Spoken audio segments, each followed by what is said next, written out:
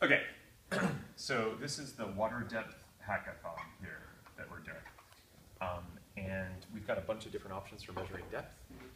One of the most exciting options here relates to this piece of wire. So there is a way of measuring depth by measuring the capacitance of two parallel wires, because when some of the wire is in water, that will change the overall capacitance of this parallel plate capacitor, parallel wire capacitor. The material that surrounds the wires changes, I guess, the dielectric in that region. Mm-hmm. Oh my gosh, my electronics is failing me. But and therefore, if we measure the capacitance at the top, as we fill a chamber with water, we'll get a different capacitance.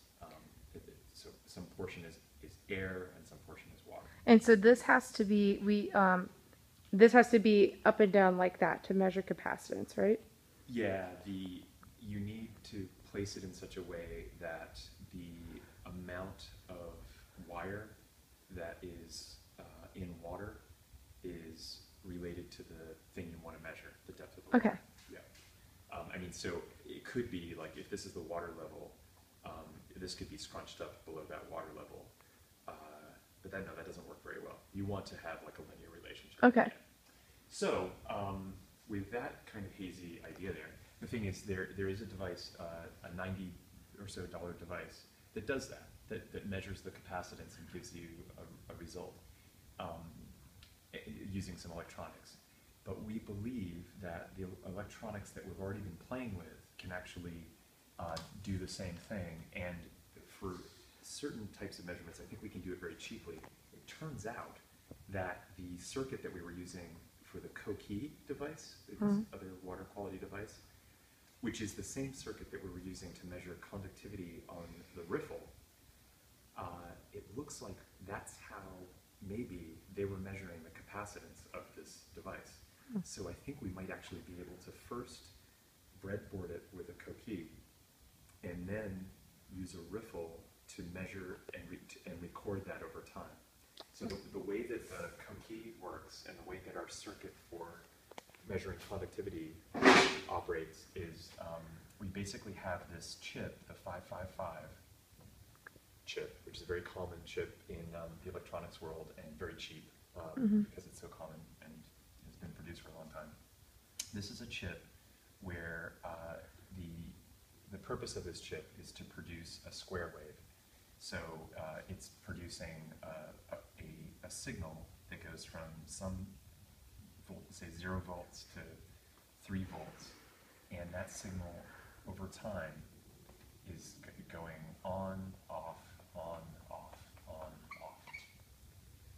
And the way that you determine the frequency, or the amount of time between on and off, so like the length of these, is by hooking up a capacitor and a resistor, not necessarily in this configuration, but just imagine that it's connected to some resistor and some capacitor somehow.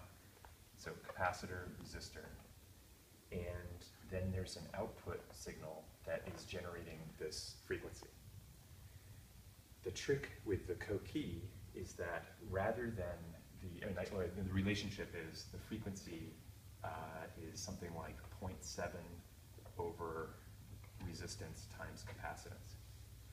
So what that means is that as the resistance goes up, the frequency goes down, or as the capacitance goes up, the frequency goes down, because they're inversely related. So the way that we were measuring conductivity was, instead of having the resistor there, we are placing probes in water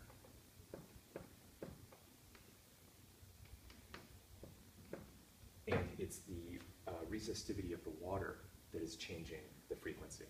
Okay. As the resistance gets lower, the frequency goes up. Am I going on too long? No, I think it's all right. Let's finish. No, I think you're okay. Keep going. Okay. So that's how our conductivity works, and the conductivity is proportional to 1 over the resistance. And the resistance goes as 1 over the frequency. Resistance goes as 1 over the frequency. So what you can see there is that at the end of the day, the frequency is the conductivity is directly proportional to the frequency that comes out of this thing. Okay. So the higher the frequency, the greater the conductivity. In our case, so that was conductivity, but if we want to measure water depth, then what we can do is, instead of replacing the resistor, we keep the resistor, and what we described before with that device is that we have this capacitor that changes capacitance with water depth. And so instead of hooking up a single, a fixed capacitor in the system, we're going to change it up for the Coqui and hook it up to the wire. And that makes so much more sense now, Don. Good. Now I understand what we're doing now. Okay. So it's kind of fun because the whole thing that was kind of exciting about the Coqui was that this signal, this oscillating signal, we can hook up an Arduino, or our version of something that's Arduino based, the Riffle, and we can Riffle say, we can record that over time to an SD card. But when we were playing around with this and trying to understand how the signal operated, rather than go through record it to an SD card, load it onto a computer, see what was going on, go back and fix things, instead of doing that, because this was an oscillating signal, we could actually hook that up to a speaker, and we could just get a frequency out of that, an audio frequency. And so in the case of conductivity, we were able to get a signal where the higher the conductivity, the higher the frequency. So more stuff dissolved in the water, the higher the pitch. So that was neat, and there are a lot of cool things that we can do with that. In this case, what is happening? Did we say the capacitance goes up the more water is in the system? Right. So that means that, in fact, because the frequency goes as the inverse of the capacitance, the higher the water level, the greater the capacitance, and so the lower the frequency. Okay. So as we're pouring water into this, it should go, okay, which is maybe the opposite of what we would do to it. I don't know, but when you think of think of something like dropping and oh, it's getting further away, it's getting more quiet. I don't know if it's as, but we could probably program something that's different. I don't think it's that counterintuitive for depth. It's not too bad. No, it's not too bad. But we can put up a speaker and we can hook up a Riffle, right, to record our data. That's right. And so tonight, we were just trying to figure this out. The trick is that because the frequency depends on both the resistance and the capacitance. In the case of conductivity, when we were keeping C fixed and measuring R, we chose a capacitor such that the typical range of resistances in the water would lead to a frequency that was in the audio range, the audible range. Oh, so we might get outside of the audible range for this. When I did a quick calculation, I might have been wrong, but I think that the capacitance that Dan Beavers was measuring before was in the, 0.04 nanofarads, which I believe puts us at a frequency. So then we just have to choose a resistor, but we don't have many resistors here. This is our little do you need me to go get our beagle from the house and see if we could use a dog sensor? Oh, yes, if we had it. If we had the beagle, she could let us know when. We might be even too high for dogs to hear. I don't even know. But that would be great. Like, certainly she would hear first. So what we just started to play with was, you know, the Riffle will have no problem measuring that higher frequency. So we might start with the Riffle instead. Okay. And the other thing, I think actually that the resistance that we're looking for in this case is something that we could actually get out of water. So we might Put two sensors in. We might do something dumb, and in this circuit, we could actually use the water as the resistor because I think it's in the right range. I'm not sure. So on some of those higher tech devices, we have multiple sensors on the same probe that we're putting into the water. Yeah. So would that could maybe make sense? Like, maybe that's how other people are measuring this, is because they're using the resistor and the capacitance is both in that same probe that's going into the water. Right. Or it may not, but it's just a simple way we could think about this.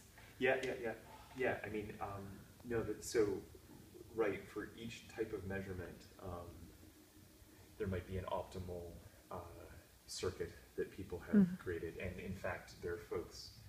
Well, Ben Gamari, who's working on another version of the Riffle, is measuring the conductivity with a simpler circuit that does away with the 555, and is probably more robust, and it's certainly lower power.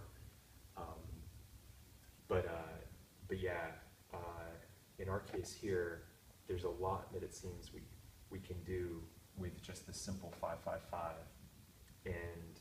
And it looks like we might now be, the fun thing is that with this one simple circuit, with no microcontroller and just this basic 555, and that's an idea that Jeff Warren pointed to, described in a couple of research notes, and then Matt Lippincott has also been contributing some great ideas, and Jeff Walker. We have to keep a history of all the people that have been contributing to this. So I'm just channeling what a lot of people have been saying, but the cool thing is that on this one little breadboard that has a resistor, variably a resistor or a capacitor, a 555 chip, and power, and then an output of an audio speaker, we might be able to do conductivity, depth, light, because the resistor could be a photocell. What else were we doing? Temperature? Temperature, exactly. That whole thing we were working on earlier? Just a couple minutes ago. Light would be useful in measuring the color of colorimetric strips, for example. Or turbidity. Turbidity. That's one of the water quality parameters we're interested in. And then with a simple variation of this circuit, I think we could basically, what is it, like a resistor divider that we can measure voltage with? And if we can measure voltage, then we can basically get the output of many of these fancy sensors that are measuring, all sorts of things.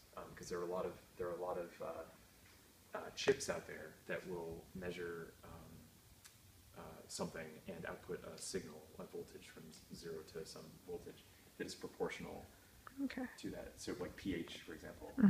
So anyway, that's the plan. All right. So I think we're just gonna try to do water depth right now, and I should probably stop talking about it. Yeah, because you're gonna kill my cell phone battery. Yeah, because I only have an hour left. Okay. Okay. All right.